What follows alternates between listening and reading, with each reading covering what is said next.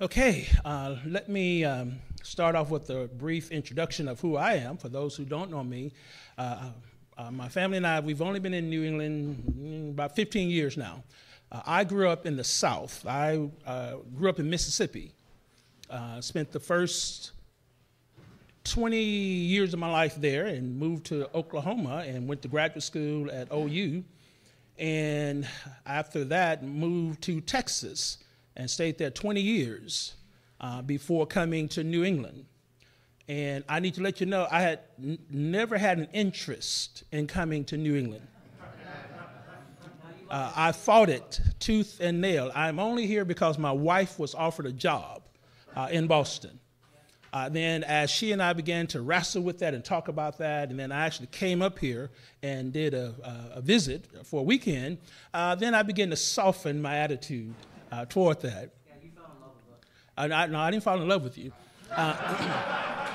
But because I loved my wife and wanted to encourage her in her professional pursuits, that's the reason we're here. Now, for a whole year, I lived in Houston, and she and our son were here in New England. And so every now and then I would come, fly in for a week or for a couple of weeks or whatever. We had a house in Texas that somebody had to be there to sell. And so I was there, plus I was involved in full-time ministry there. And so I had some work to finish up with the congregation that I was involved with there. And eventually came here. And I have enjoyed the time that I've been in New England. It is a cultural shock for somebody who's grown up in the South and somebody who is used to heat, not brutal winters. But we have adjusted and got some winter clothes and all that kind of good stuff and gotten a snowblower. And so we are finding our way. But I'm a Southerner at heart.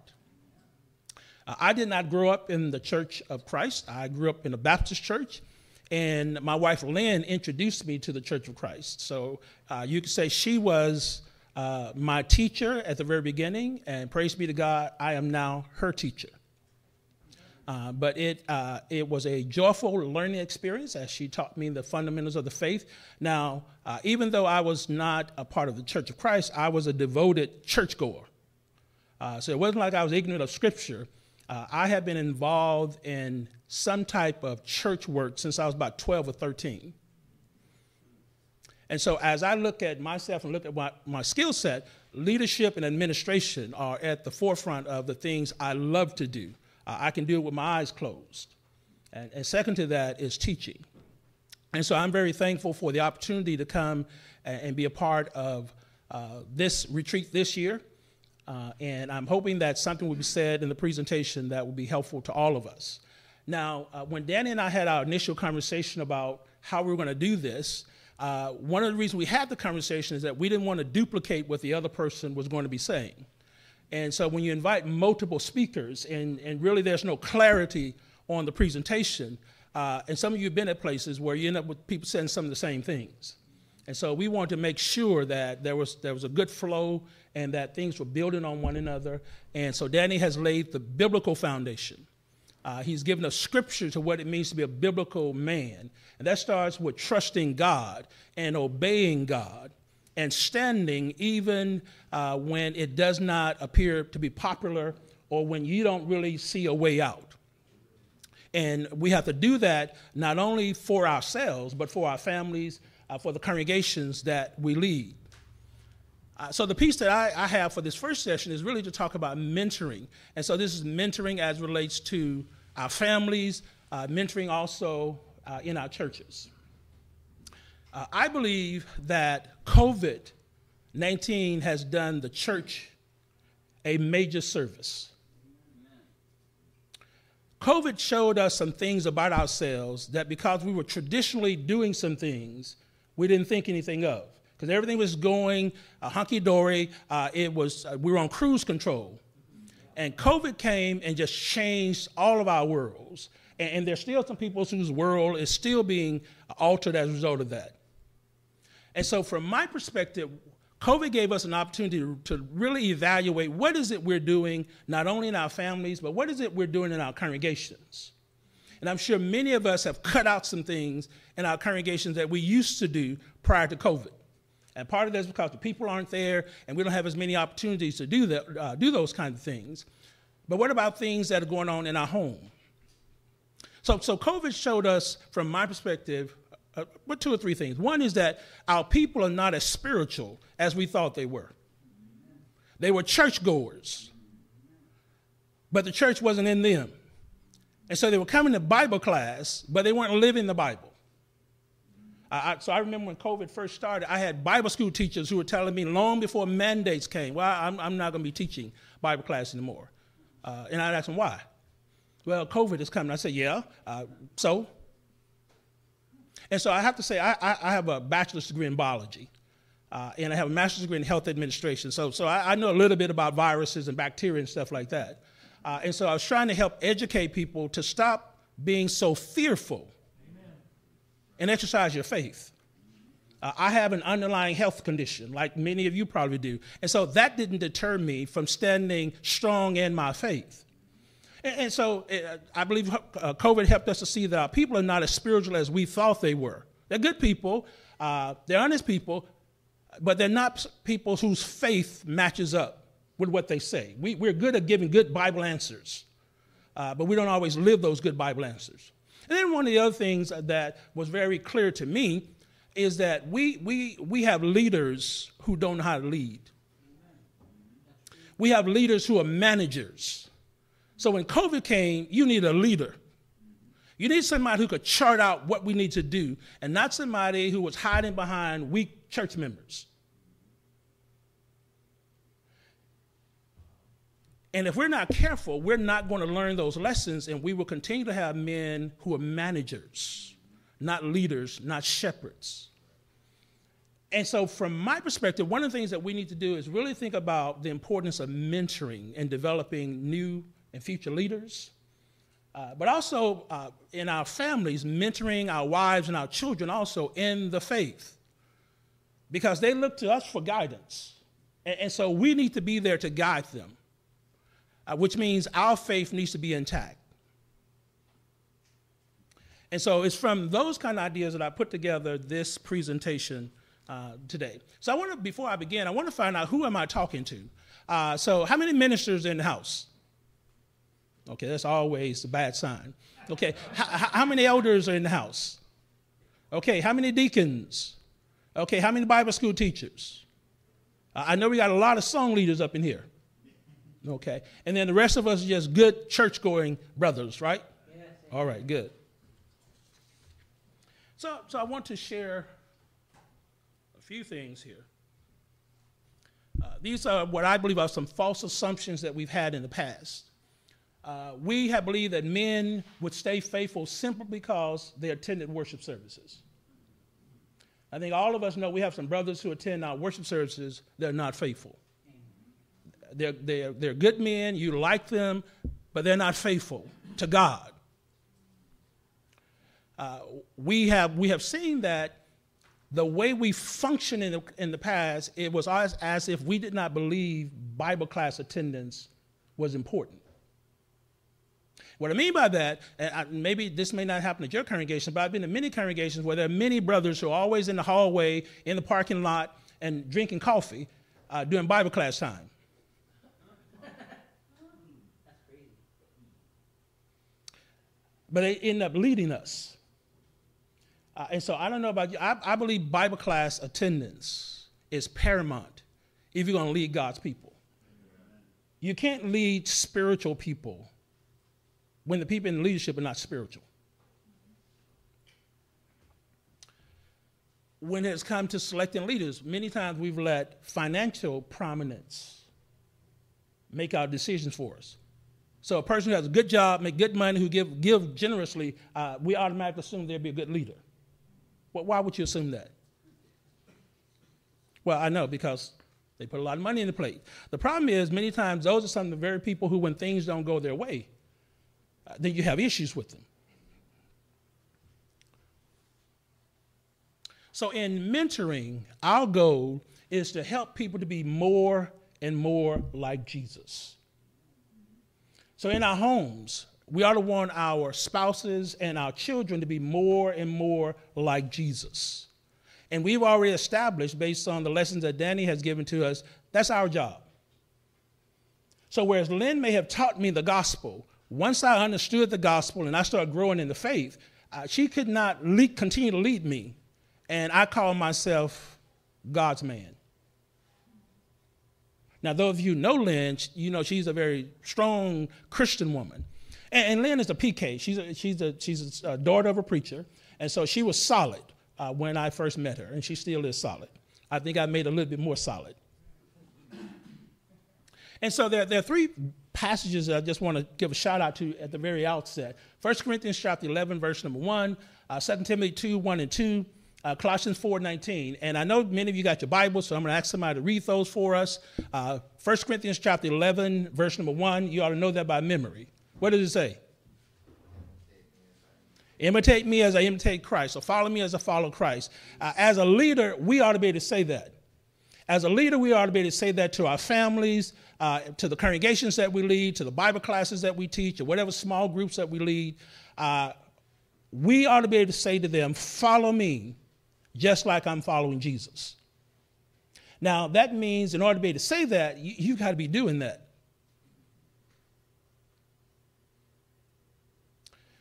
2 Timothy chapter 2, verses 1 and 2. What does Paul tell Timothy? You then, my child, be strengthened by the grace that is in Christ Jesus. And what you have heard from me in the presence of many witnesses, entrust to faithful men who will also be able to teach others also. So one of the thoughts that we pull from that is, as fathers, one of the things that we ought to be doing with our children, in particular our sons, is letting them experience life with us. So as we do ministry, we ought to bring our children along.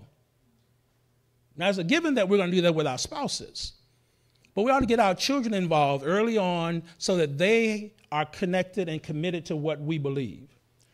When we were in Houston, Sebastian, our son, who's now 22, he used to go door knocking with us when he was about 4 or 5. We weren't going to leave him at home. We weren't going to leave him with a babysitter. We wanted him to see what his mother and father are doing on Saturday mornings. And little children like getting involved in church stuff. So we let him carry the tracts and carry the flyers and stuff like that. And every now and then we let him be the first one to knock on the door. Now, because of those activities and others, he's connected to the church today. So we don't have to wait till our children become preteens and teenagers to get them involved. We can get them involved as soon as possible.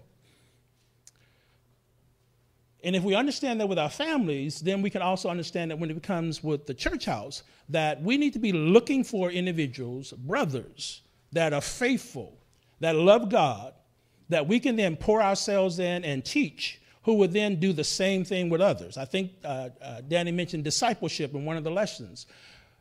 We have lost the desire and the ability to disciple people. We baptize people and they start coming to church services. But in many places, we don't continue the one-on-oneness that needs to occur with people. We just throw them in with everybody else and assume they're going to swim. And many times they're sinking, but we just don't know it. And so we have a lot of superficial church members because when they needed one-on-one teaching and training, we just put them in with the group. So I don't know about you guys, but when people that I work with personally in terms of teaching, I stay with them at least a year. At least a year. And if I see that it's just not clicking, then I'm going to be there even longer. Because I don't just want to baptize a person, I want them to be faithful. Praise the Lord. And so that takes a long time. People get excited on the front end, but what happens when problems and challenges come in their life? And many times we have not shown people how to deal with challenges and problems and still serve God. So I don't know if you guys have this problem, but I've experienced this when bill collectors start getting out to people, they get in debt. Giving at the church suffers. Am I the only one who's experienced that? And so my question to people is always, why do you think God's going to understand you're shortchanging him? Why don't you think the car dealership or the cable people or the utility, why don't you think they'll understand? Because rare is it that a car dealership will repossess your car after one payment. Or rare is it they're going to shut the lights off if you miss one payment. But our people are quick to start neglecting God over those kinds of things. And so to me, that's an area that shows we have some weaknesses, we have some discipleship, we have some mentoring that we need to focus on. Colossians 4:19. Who has that? I got it. Okay, 3:19. No. Not even there. That's Galatians. I got it. I got it.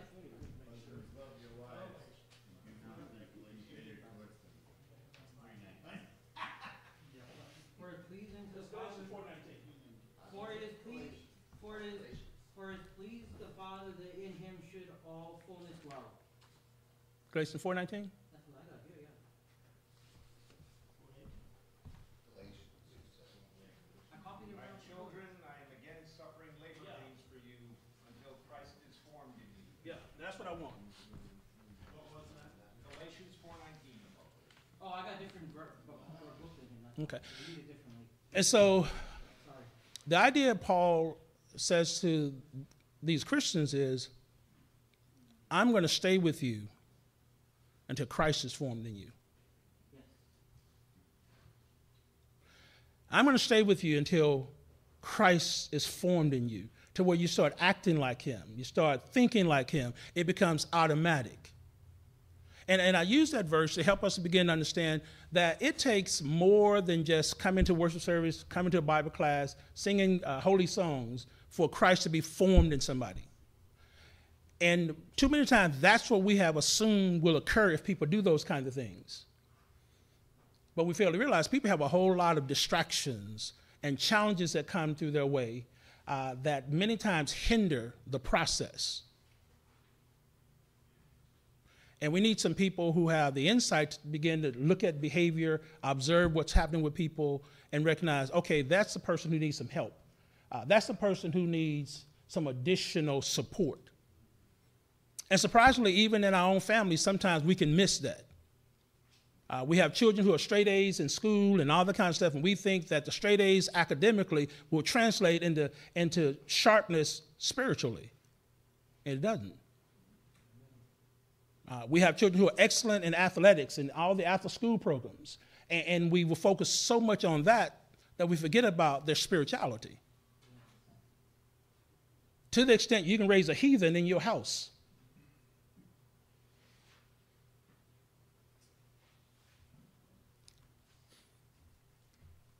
So in the scriptures, there are several examples of mentoring in the Bible, and I just put a few there. And so I want to ask you, what do you think about what Jesus did with Peter? Now, you guys know Peter, and you know many times some things he said in the presence of Jesus and how Jesus had to correct him. Anybody remember reading any of those things? Peter was famous for this: I'm going to stay with you regardless of who else departs from you. I'm willing to even go to jail and to die with you. But when the rubber came time to meet the road, that was not the case. And so Jesus even had to tell Peter on one occasion, Satan has desired to sift you, but I prayed for you. And so even in that conversation with Peter, he was not fully aware of what was happening with him. And I raise that issue simply to say that we have people who are being impacted by a whole lot of things: their jobs, their education, their family members, the environment that they live in, their best friends, and all that kind of stuff. And many times people don't understand that the pull in those things are greater on them than their commitment to God. And it shows up when certain decisions are made that show that they prioritize other things over God. What kind of relationship did Barnabas have with Paul? What was Barnabas' relationship with Paul? Not good. Why do you say not good? Because it was rocky. They didn't get along well. Barnabas and Paul didn't get along? Well, mostly they did. Well, they did. There was that little dispute over Timothy. Right. Okay. So one of the things that happens is a situation occurs where Barnabas goes and finds Paul and brings him to Antioch to work with him. And in Antioch, it is Barnabas and Paul. But after the son of encouragement works with him long enough, we normally refer to him as Paul and Barnabas. So as you're mentoring people and you're bringing them along, sometimes they will have more prominence than you will. And we can't be jealous and insecure because we have trained someone, we taught them, and that they now are better at doing some things than we are. Because we ought to want to see God's best in people. And whoever God gifts to do that, we ought to be okay with that. I tell the people back home, I am looking forward to the time when God sends us another man at Bedford Street. Because when that occurs, I'm going to move into another role. I don't plan to preach until I die. I don't plan to preach until I'm falling over in the pulpit. And I think we would do well, those of us who are ministers, to recognize that there's a time to gracefully move on and bring in somebody else who can meet the challenges of leading the congregation. And you can be there to be an advisor and all that kind of stuff. But our congregations don't need to see us go down, where our enthusiasm is not what it was, and we're making excuses about why we can't do what we can do. Remember, as a mentor, we're an example. Okay, I know you know about Paul and Timothy. What was significant about Paul's relationship with Timothy? What's that? He baptized him? What else? Okay, he was Paul's son in faith. He circumcised him. What else? Timothy was a disciple. Okay, he was a disciple. What else? What's that? Okay, carried letters for him. So he was useful in the ministry that Paul was doing. Okay. It seems that Paul probably age-wise was like Timothy's father as well. Right. And he trusted him and really felt Timothy had the power, and of course he encouraged him to not be timid. Okay. For his youthfulness. Okay. So what was Timothy's home life like? Okay, his mother and his grandmother trained him. His father was a Greek, which meant he wasn't a Christian. So you got a young man growing up in a home, mixed marriage, mother Christian, father not a Christian, but some kind of way he stands out. You remember in Acts chapter 16, it talks about Timothy was well thought of. And so somebody had been mentoring him and shaping him and helping to mold him into a servant of God. Okay, when you think about Jesus working with the 12, what do you think about there? When Jesus was working with mentoring the 12, what do you remember or see from those encounters? All right. He was always using it as a teaching and example to teach them about who he was and what their mission was in the world so that they could be ready to help save and bring other people to Christ. Okay, so he was their teacher. He was their role model. He was always trying to bring out the best in them. Okay, what else? They followed him around in daily life. What's that? They followed Jesus around in daily life. They followed Jesus on a regular, daily basis. So they had an opportunity to see him involved in ministry. They not only saw him involved in ministry, but they also saw him deal with his critics. See, one of the things that we need to do a good job of role modeling for our family members and church members, how do you deal with the critics? It's easy to deal with the people who love you, who are always giving you gifts, who are inviting you over for dinner and stuff like that. But how do you deal with the critics? How do you deal, if you're a preacher, how do you deal with the folk who you know want you fired? If you're the minister, you're the elder, you're the teacher, how do you deal with people who just don't like you as a teacher and still keep on teaching, still keep on preaching, and still keep on loving them when obviously they're not being loving toward you? So those are some of the areas that we rarely mentor and help people to understand how to deal with. But that's the reality. That's a part of ministry. You know, everybody's not going to like you.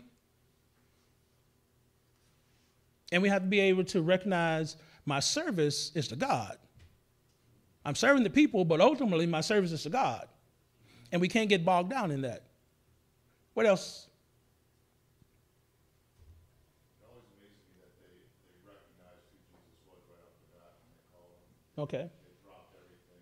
Okay. So they were willing to give up everything if they didn't make any excuses. Okay. So that's interesting because depending on what gospel account you're reading, you will see that Jesus made several calls to these guys. And part of that is there to help us understand that, yes, they may have started out, but some of them went back. And he had to extend the call again.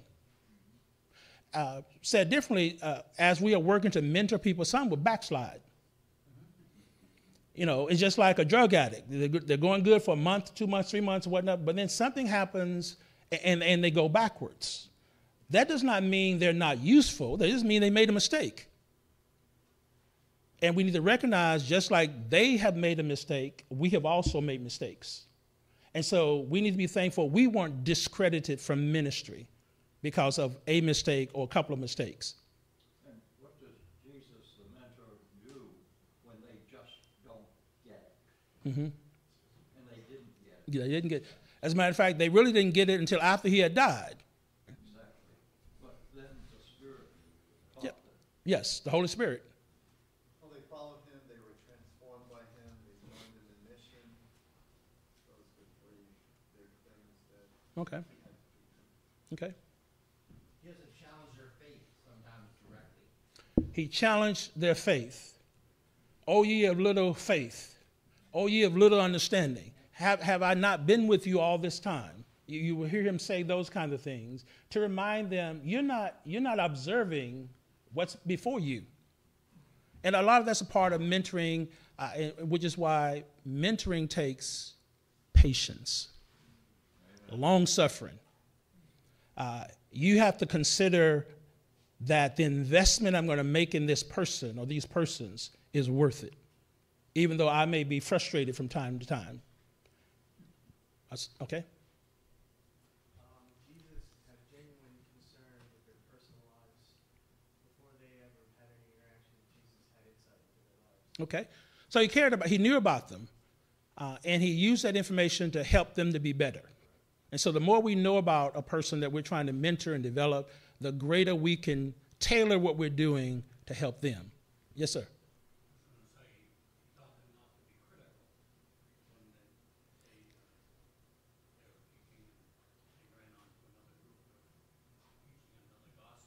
Okay. Okay. Okay.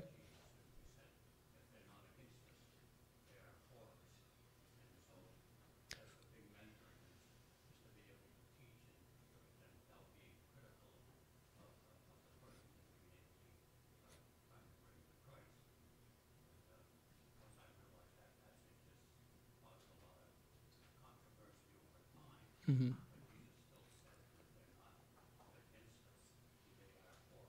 Right.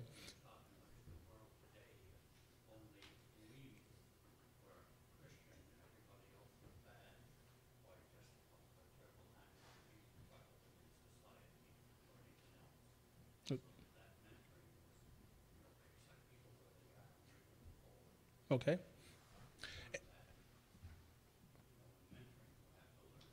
Okay. And I'll just add one other case. You remember when the James and John want to burn down the city?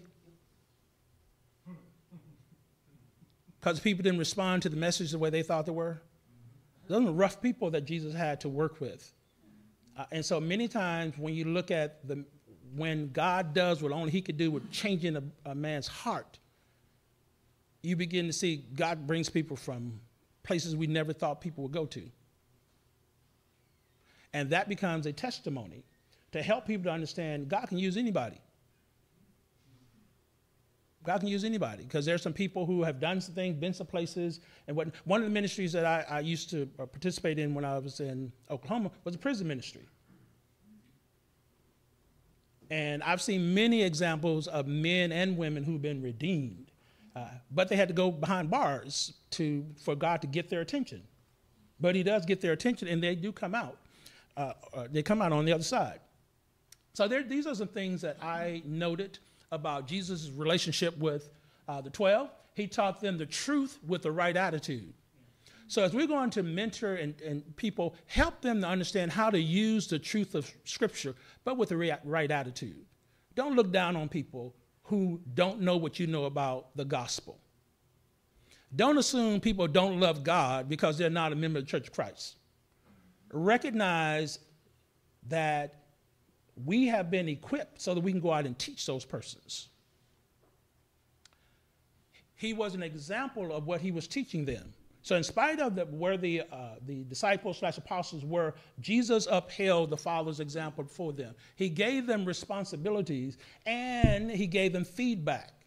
So if we're going to mentor people, we're going to have to be willing to let go and let people do some things and give them an assessment or feedback on what they're doing. And we need to give realistic assessments and not be so concerned about, well, I don't want to hurt this person's feelings.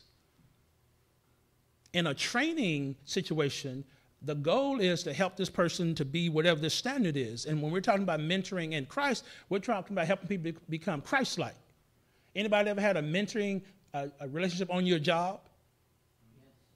Yeah, an apprenticeship on your job. Other folk aren't concerned about your feelings. They're concerned about you learning the craft, learning the skill, and they want to qualify you so they're not wasting their time or their money on you.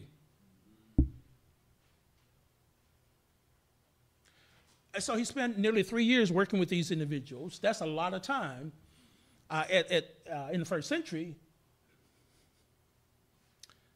But mentoring takes time. It's not a one-time event or once-a-month kind of event and things like that. Think about mentoring your son or your daughters. That's a lifetime commitment. I want my son, long after he's left my house, to be able to come to his father and say, can you give me some advice? Not because he has to, but because he values and feels that I will steer him in the right direction based on what has happened over the past years. We need to have the same kind of relationship with those that we mentor. So we talked a little about Timothy. I just want to put this up there. Paul saw potential in Timothy. And so we need to be able to see potential in the individuals that we are ministering, that they can do whatever it is we're working with them to do. Timothy observed Paul. Let people shadow you. Let them spend, if you are doing visitation or some outreach activity, let some young person, some inexperienced person, or some young brother who you think has potential, let them go with you and see what real church work is about. Because many times people think church work is what we do on Sunday. Because we make such a fuss about Sunday. But what about the visitation that goes on during the week? What about the home Bible classes that go on during the week? What about community activities and meetings that you go to? They need to see that that's a part of it also.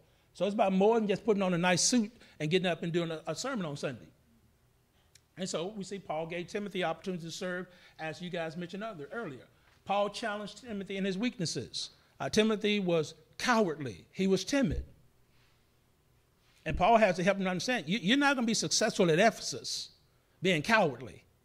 You got to deal with some men who are teachers, who are in authority there, and you need to have the authority of the Word of God, and you need to recognize, you need to conduct yourself in a certain way so they don't look down on your youth.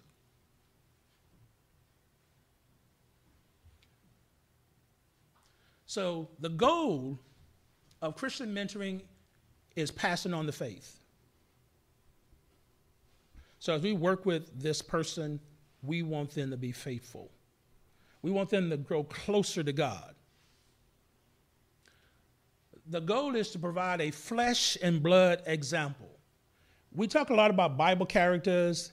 That's good. We talk a lot about the scriptures. That's good. But people need to see that what we're talking about can be done. Because people just think, well, this is only a select few people can do this. They need to recognize, no, you can do it also. But you got to make a commitment to God, and you got to prioritize what he said, going back to the presentation on Joshua this morning. You got to be courageous. You got to stand even when it's not going to be convenient. And one of the things that we have to help young people to understand is you can't give in to peer pressure. Christians, we were created to be different. We embrace that. We don't hide from, we don't dress like everybody else. We're God's people. And there's a corresponding way that we live our life, the way we make decisions, the way we conduct ourselves, all of those kinds of things. And we don't compromise that. And we have to help train them so they begin to see this and help them to see how this works in real life situations. So I have never been a person who was fun when I had secular jobs of working on Sunday. As a matter of fact, I would tell a person in an interview, I don't work on Sundays. And if you want me to work on Sundays, it has to be between 12 and 3 o'clock. Because I'm going to be at morning service and I'm going to be at evening service. Because that's just what I believe I need to be. So one of the things I have done with my son is he's embraced the same idea. When he's an EMT and he tells the people, I can't work on Sunday. Or if I have to work on Sunday, it's going to be after evening service, 8 or 9 o'clock at night. I want them to have Christian principles. I want to have standards that don't change for a few dollars. And so we train people so that they can mentor other individuals, who can mentor other individuals. Just going back to the 2 Timothy passage. It is about training people, faithful men, who can then pass it on to others. And so one of the things that we've got to look at is this person faithful? Now, that's easy to determine when we're talking about our families because they're in our households. We're leading them. We're guiding them. So we ought to know they're faithful because that's what we have been leading them into. And then as we work toward mentoring, we have to be open to seeing things from another person's perspective. So I go back again to my comments about COVID. COVID has helped us to see that there's more than one way to skin a rabbit. Because I'm sure most of us are streaming.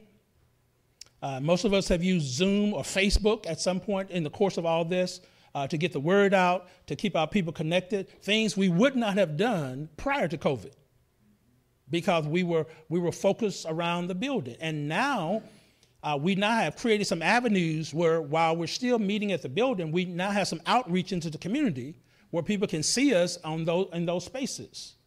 That has helped us to be a little bit more evangelistic. It helped to raise the profile of the congregation in whatever community that we're in. And it's helped us to see that we can do things multiple ways and still honor God. So as I prepare to conclude, so you can have your free time, some things to ponder. Where will the next generation of leaders come from? If you're 60, 70 years old, you ought to be thinking about this. Where's the next set of leaders going to come? If you're 60, 70 years old, the bulk of your life is over. You're not going to have another 60 or 70 years. And in the context of the world we live in now, you could die tomorrow. Okay, what's going to happen to the congregation when you haven't prepared any people to take your place? None of us, in spite of what we may think, are irreplaceable. But we don't plan like we are. So I share with you, I'm already trying to find a situation where I can bring in a successor to take over for me where I am. I think I still got a few more good years in me, but I don't know that. But one of the things I want to do is help the congregation get used to the idea that one day you're going to have a preacher other than Maurice. Because our people will get used to one preacher, his style, and will reject everybody else as if something is wrong with them. And so one of the things that we have to be aware of is that you need to expose your people to different teachers. And as a matter of fact, you don't need the next teacher or preacher to be just like you. The person who comes behind you needs to take this to the next level. Now, I know we have focused a whole lot on just managing what we got. But you got to take some risks.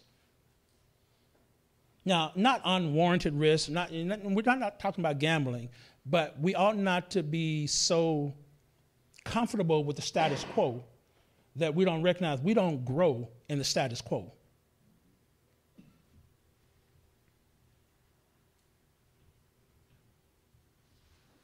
How many of your young people are going to stay faithful after they graduate from high school or college? How many of the young people that you've invested in, who's grown up, been part of the youth group, and they go off to college and they don't come back? And you invested all this time and resources in them, and they give the bulk of their Christian service someplace else. Okay, this one you'll be able to follow. I'm quite sure many of you have seen people get raised up in your congregation. You send them down south for colleges. And they don't come home. They get down there and the weather is nice. The cost of living is a whole lot simpler than New England. That was one of the big culture shocks, is how much it costs to live up here.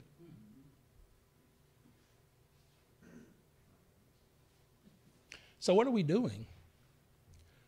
So I would encourage us, one of the things I try to do at our congregation is help our young people to understand we need you here. So yeah, go and get all the education you can, but come on back here and help serve the congregation. Sort of like jobs where people on the job and they will pay for their education, and then they obligate or they ask them to come back and give us 3, 4, 5 years of service based on the investment that we made in you. Because sometimes some of our best workers and our best and faithful members go away and they don't come back. And now we're left with the people who really never did much. Am I the only one that's found that? Some of your better workers get relocated and they go to other parts of the country and all of that. And then you discover these people who are left with you are people who don't really want to do anything but come to church services.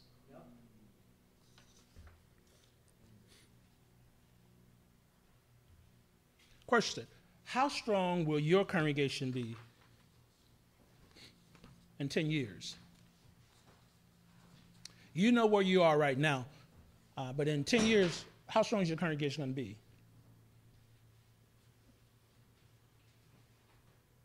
That's something to ponder, something to think about. And we need to think about it now so we can put in place the things that are going to help our congregation to thrive. And it starts now. Training and mentoring and developing people. Training and mentoring the people even in your home. My family, Lynn, Sebastian, and I, we are a ministry family. We serve in the congregation. Sebastian is our lead song leader. Lynn leads our women's ministry. And she's an excellent Bible class teacher. And what we've have been trying to do is show families in the church the joy of ministering together. And to recognize it's easy to do when everybody in the family is supportive of this. Not just a husband and wife, but when mom, dad, husband, wife, and children are involved. But you can't start that when your children are 15, 16, 17-year-old. You got to start that earlier. And you can't do that if you're not married to somebody who's as strong in the faith as you are. So one of the things that we've been doing at our congregation is really working on mentoring men to be better fathers and husbands. Because one of the things I'm saying is that that's where a lot of our men struggle. They're married to good women who won't call them out, but they're frustrated. I did a class this Wednesday at our congregation on when a wife's fed up. And I am quite sure at all of the congregations here, you have wives who love the Lord, who are doing their best to be faithful and consistent and supportive of the husbands, who feel unappreciated, who is trying to encourage him to be the man of God that he ought to be, but has divided loyalty because of job, because of professional pursuits, because of hobbies.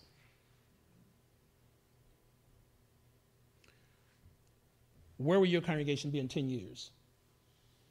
Since I've been here in New England, several congregations have folded.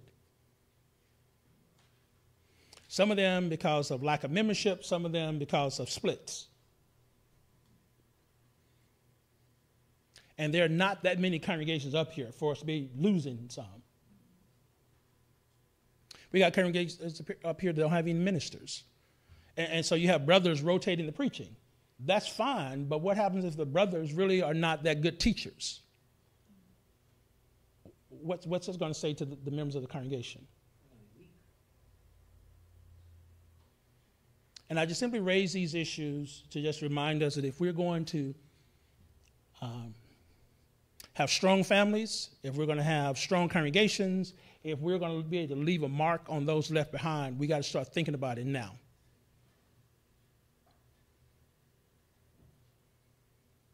Because tomorrow is not promised to any of us. You're strong and healthy today. Most of us are going to drive back home tomorrow. Somebody's going to drive you back home. There's no guarantee you're going to get back home. Some of you have already started planning your Sunday sermons and all that kind of stuff. That's fine, but there's no guarantee you're going to preach on Sunday. So if you couldn't preach on Sunday, is there somebody in place now who can get up and bring the lesson on Sunday? If you are a Bible school teacher, if you couldn't be there on Sunday, is there somebody who's going to teach the class? Somebody you'd be comfortable with teaching the class? Okay, my time is up. I hope, I've said some things to spur your thinking. I know we're getting ready to go into free time. I'm going to be down front. Please come down and talk to me. And then we have another session tonight at 7 o'clock. I forgot I created handouts for you guys. I didn't give them out to you. And so if you want them, just come on down and get them when we finish. Thank you guys for listening.